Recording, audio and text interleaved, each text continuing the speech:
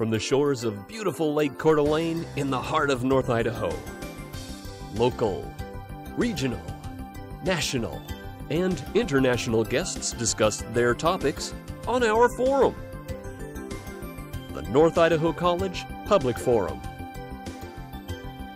with your host and moderator, political scientist, Tony Stewart.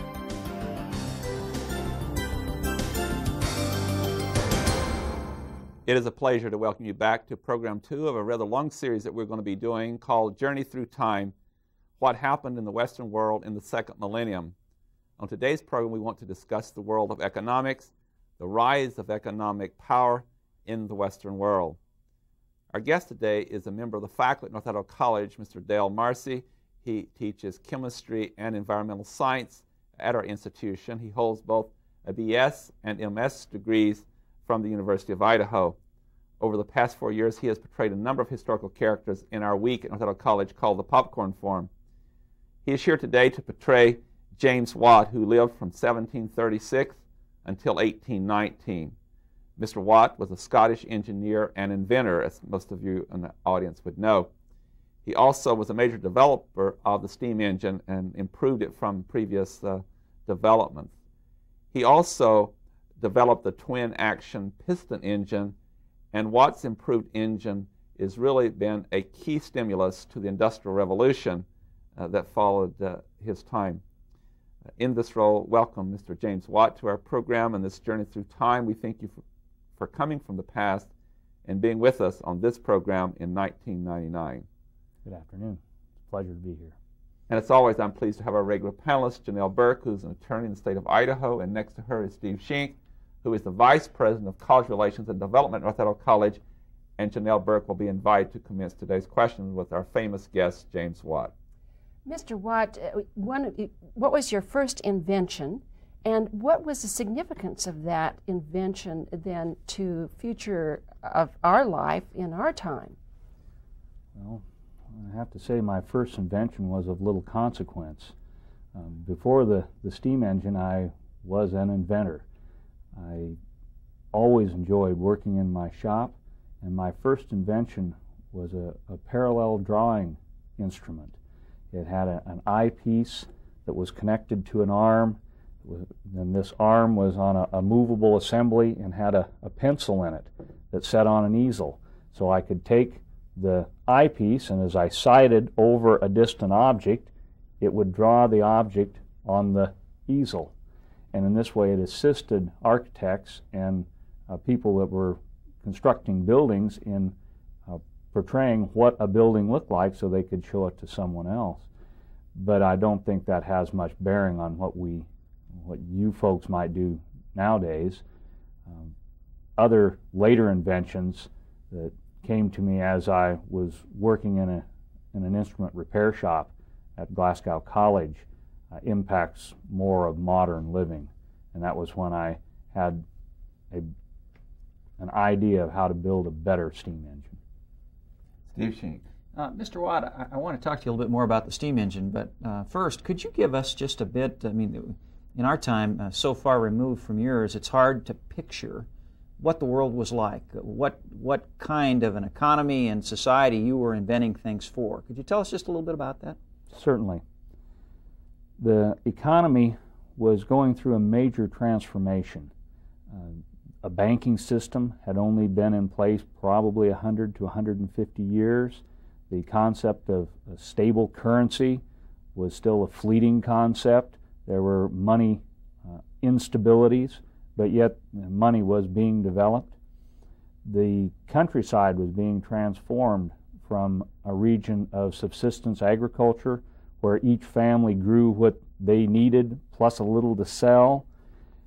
It was moving from that to a society where more people were going into the cities and taking up crafts.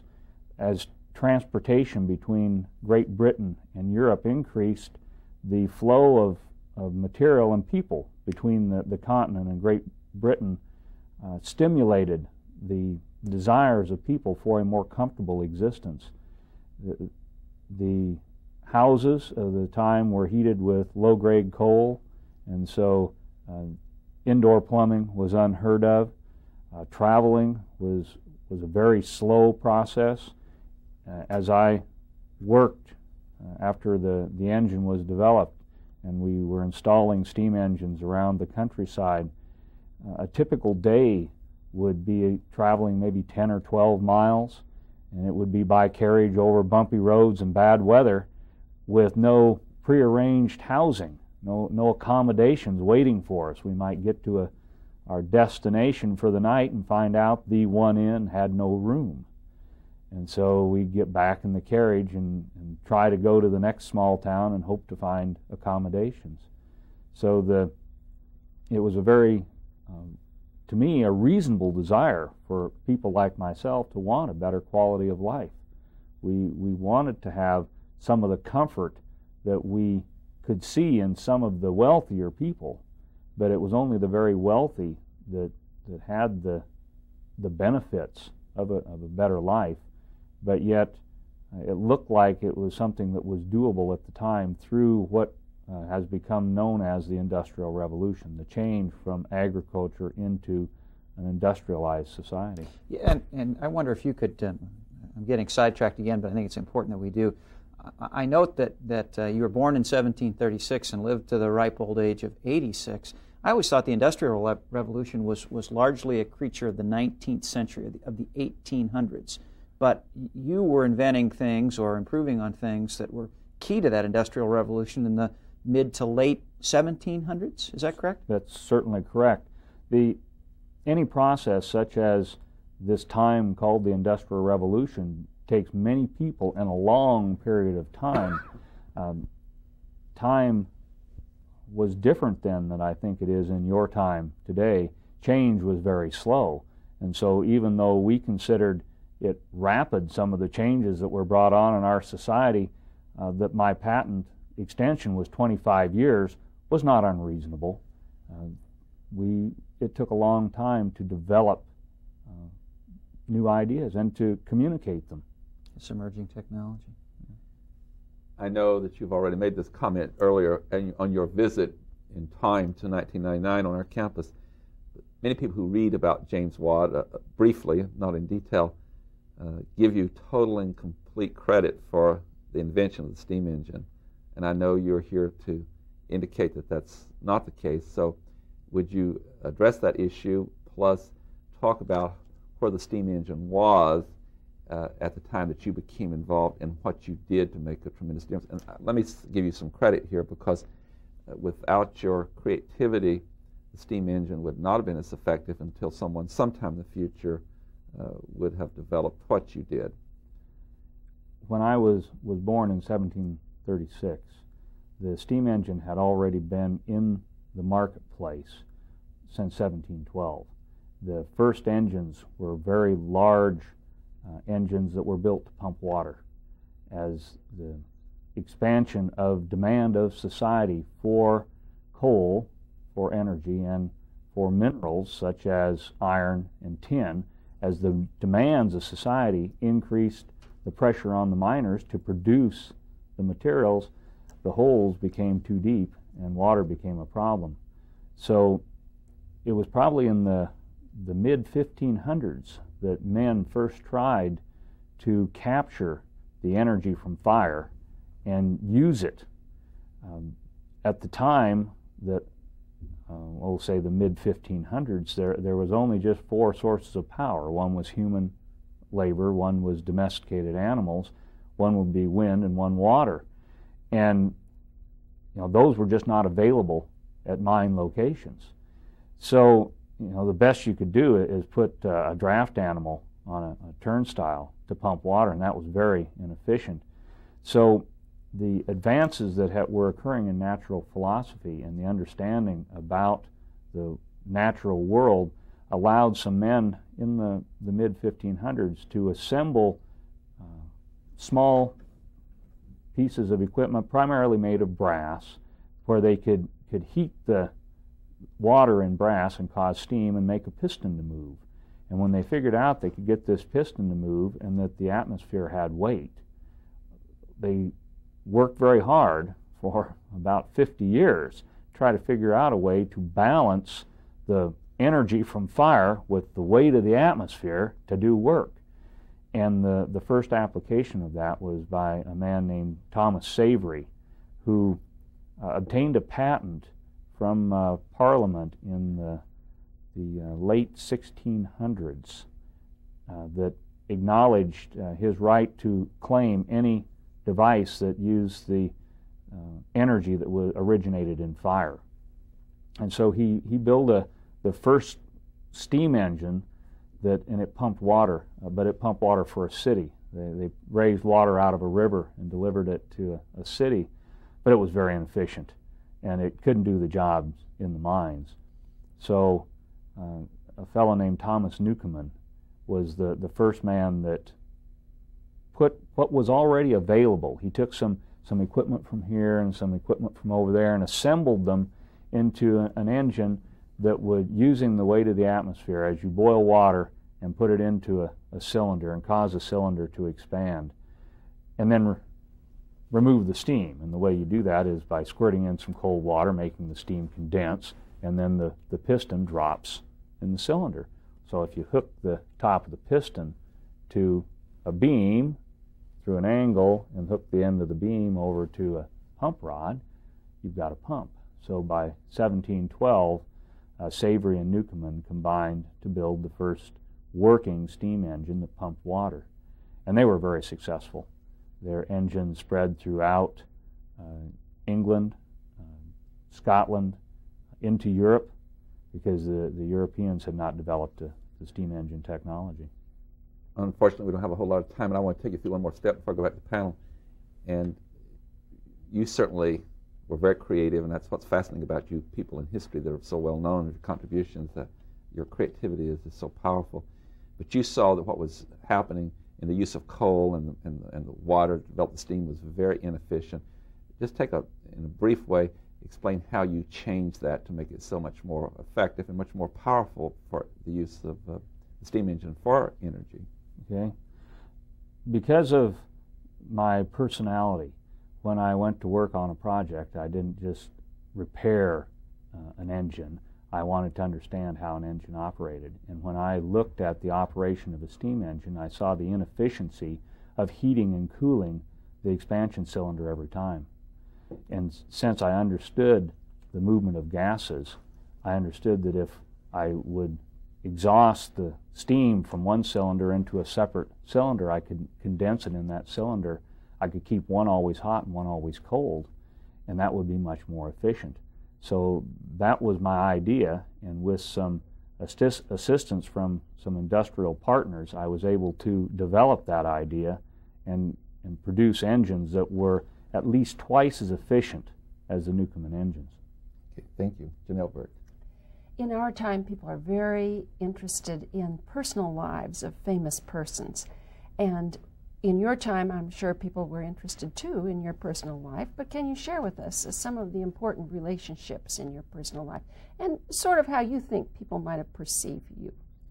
Well, see, I was born in a time when part of your vitality, your outgoing personality, might secure you a position in society, and I was a very small, frail, reserved child, so I couldn't find a good position to get good training. So I ended up being placed in a mathematical instrument repair shop to get some training. When I finished there, it was a 2-year apprenticeship. When I finished there, I went to work at a college repairing instruments. And while there, I married my childhood sweetheart, and we had a very comfortable life together. But we also started having children, and as a result of that, my salary was very inadequate. So I took up the position of civil engineer, and I spent much of my time away from my family, traveling across England and Scotland doing surveys for canals, because before the steam engine, you had to move water where you needed power. So I was a surveyor, and it was very unfortunate. I received a letter that told me that my wife was ill, and by the time I got home, I found out that she had died 2 days before I received the letter. Communication was somewhat poor. It was during her pregnancy, her 5th pregnancy. And out of that first marriage, we seemed to have a tough bloodline, because I was part of a family who had high infant mortality, and only one of my sons by my first marriage survived. And so I had children, a child to take care of, and so I continued to work. And but later you became quite wealthy, isn't that well, correct? That's true. Because of my diligence, I was able to find someone to support my ideas, and as I became more wealthy, then I married again, and that time I married, we'll have to say, better. I married a McGregor girl who was really my support in my later life, and we did have 2 children together. And so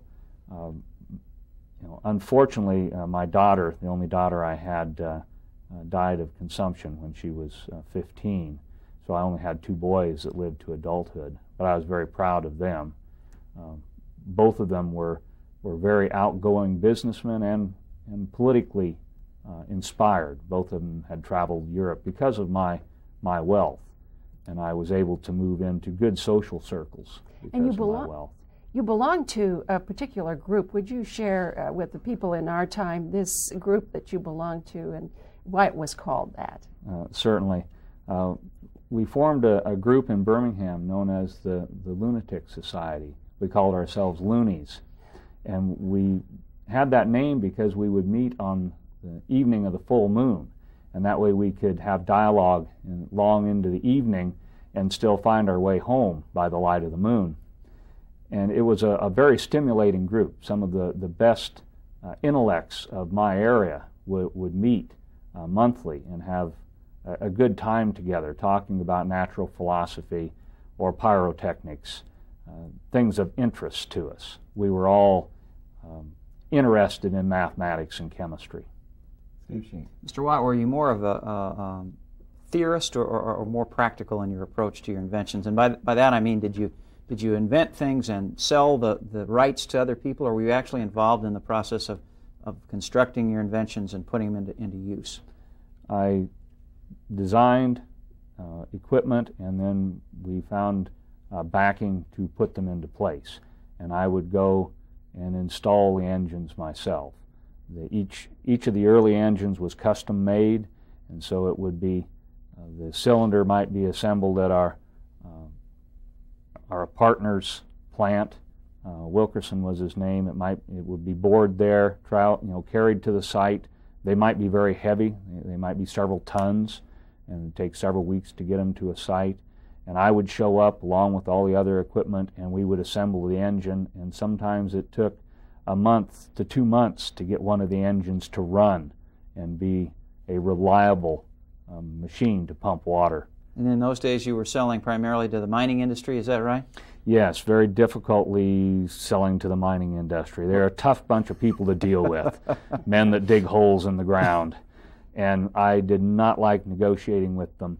I told Bolton continually that I needed help. Now Bolton was? He was my partner. Right. He was the industrialist that had the vision of what my inventions could do. I was an inventor. He was the man who found the need for the inventions, and he had great vision. So we moved the steam engine from only a pumping engine into an engine that would do other types of work. I invented a reciprocating motion so that instead of just vertical motion, we could transform that motion into a circular motion, put it onto gears and flywheels that I developed. And what new applications did that enable? It allowed us to move the steam engine into the world of the woolen industry, into the spinning wheels, because spinning wheels were mass-produced, they had interchangeable parts, they needed a power supply. And Bolton knew that Manchester and Birmingham and London were just steam engine mad. So he encouraged me to, within just a couple of months, ask for a patent. In other words, develop the drawings to request a patent in Parliament for the development of a reciprocating gearbox. And the England of your era was heavily involved in the textile industry, was it not? It certainly was. That was part of the Industrial Revolution that I spoke of earlier, the moving from growing crops to feed people. Instead, you grew crops like cotton to put on the spinning wheels, or you grew sheep. Primarily it was woolens. It was sheep on the fields, so you could shear them and put them in the woolen industry. Thank you.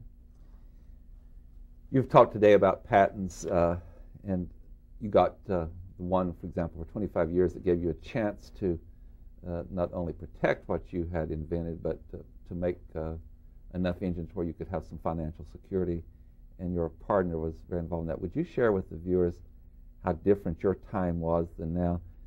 Under the Constitution of the United States in our times, you apply to the government of the United States for either a copyright or a patent, and it's an administrative process. That was not true in your time. Share the story of how you went before Parliament, and you've indicated from a very modest way that you probably wouldn't have succeeded without some assistance. That story is very interesting. Well, I obtained an original patent in 1769 for the separate condenser. But the industrialist that was supporting me at that time had overextended financially and managed to get himself into a bankruptcy court.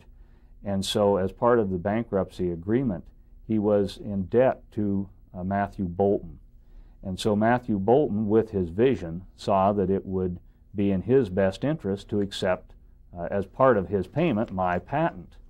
And so when he did that, he also looked at what stage the technology was at and said, I can't make money on this. We have to get an extension. So he told me, he said, well, you need to develop the request for a patent extension and take it to Parliament. Well, I was not very thrilled about that, because a patent extension would require bringing my request on paper in front of a very hostile audience. Some of the very influential people in Parliament at that time were friends of miners, and they thought that I might limit their development of their mines and their economic well-being. So there were several of the members of Parliament that were quite hostile. So I showed up and made my presentation, and I tried to convince them that I wasn't trying to hinder their development. All I was trying to do was work as a humble inventor, but realize some return on my inventions, that we needed to have an extension to invest in my inventions. It wasn't going very well, but Matthew Boulton showed up and was able, by talking to people behind the scenes, to use his influence, and we were granted a patent extension in 1775 for 25 years that allowed the development of the separate condenser. What you had to do by going to Parliament and get them to extend your patent, that'd be like today, that to have a patent you have to go before the Congress of the United States, and as many inventions we have, Congress would have time for nothing else but to issue patents, so obviously there's a reason for that change. One of the questions that relates to that, you have also in some circles been criticized, I guess all people are, that are well known and have contributed in many ways. One of the criticisms directed at you was that because you got this 25 years of patent, that you slowed down the Industrial Revolution's development, because without that patent others might have developed faster. And I know you'd like to take time in 1999 to respond to that criticism that followed you in history. Yes, I think that's unjust. The Newcomen engine had been developed for 50 to 60 years and had been pretty much unchanged. It was a large smoke-breathing monster that pumped water.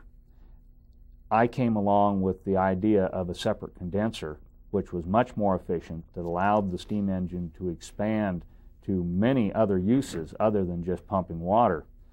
But as the steam engine technology advanced, we had to wait for other technologies to advance, such as the boring of the cylinders, so that they were true enough that we could seal the pistons. We had to have the technology for the development of the valves that was good enough so that they would stay sealed. And if we were going to move into the next generation of steam engines, which were engines that operated above atmospheric pressure, several atmospheres above atmospheric pressure, you're going to have much heavier equipment, much truer equipment. Other than that, there were going to be some very serious accidents. And my engineers, and myself included, struggled daily with keeping the atmospheric engines, the one atmosphere engines, operating. So to move to engines that were higher pressure it just couldn't be done until other technology advanced. So I don't believe that my patent extension slowed down the development of the industrial movement through Great Britain. One could even argue, could they not, that without the protection of patents in your time or this time, first of all, you would dampen creativity in the first place. I know you have testified to the fact that you spent so many hours and weeks and days on this process. And would you be willing to do that? Would curiosity alone be enough, or does it give you extra incentive to realize that you have this protection, and also, in your case, in the end, that you were able to be economically secure? Oh, I think there is a certain amount of satisfaction with being an inventor, but my creativity was definitely limited when I was working 12 or 14 hours a day as a surveyor and going back and only being able to work 1 or 2 hours in the evening. So I needed some financial rewards, and that's what the patent process allowed me, was some freedom to work. On that note, we have to bring the program to a conclusion. On behalf of the panel and our staff, James Watt, from 1736 to 1819, thank you for coming to our time and sharing this wonderful story with us. We appreciate it very much. Thank you.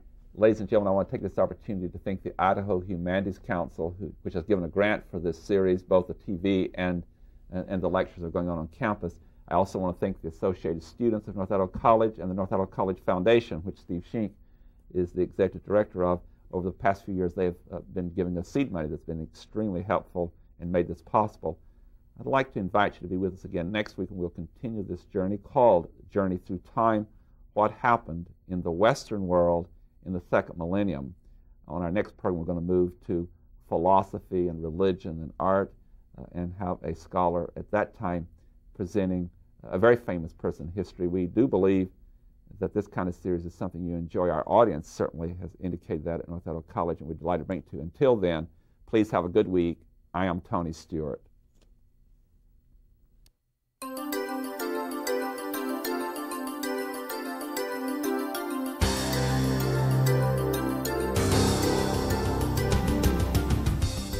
North Idaho College Public Forum is the longest-running public television show of its type in North America and is seen in 7 states and 2 Canadian provinces. Each episode is pre-recorded live and is an educational community outreach from North Idaho College.